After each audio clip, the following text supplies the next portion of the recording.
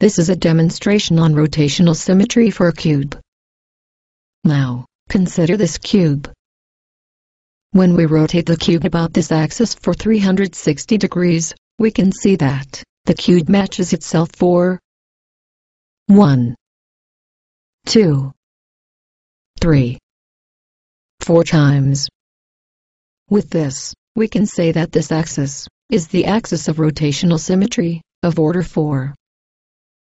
Now, this cube has more than one axis of rotational symmetry. Let's explore them one by one. This is the second axis of rotational symmetry. When we rotate the cube about this axis, we can see that the cube matches itself for 1, 2, 3, 4 times. Hence, this axis of symmetry has order of 4.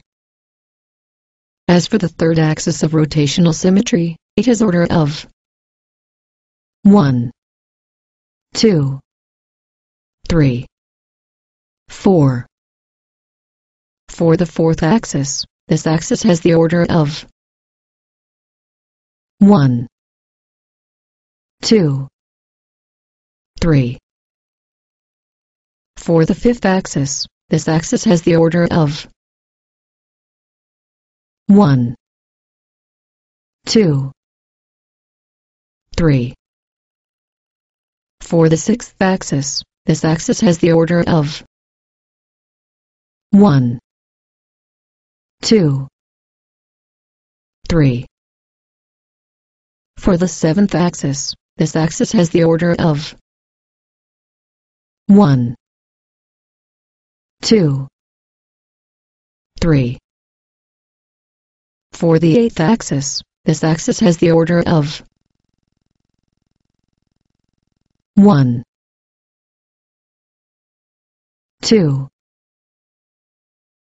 For the ninth axis, this axis has the order of 1, 2. For the 10th axis, this axis has the order of 1, 2. For the 11th axis, this axis has the order of 1, 2. For the 12th axis, this axis has the order of 1, 2. For the 13th axis, this axis has the order of 1, 2. Finally, we can see that this cube has a total of 13 axes of rotational symmetry. That is all for this demonstration.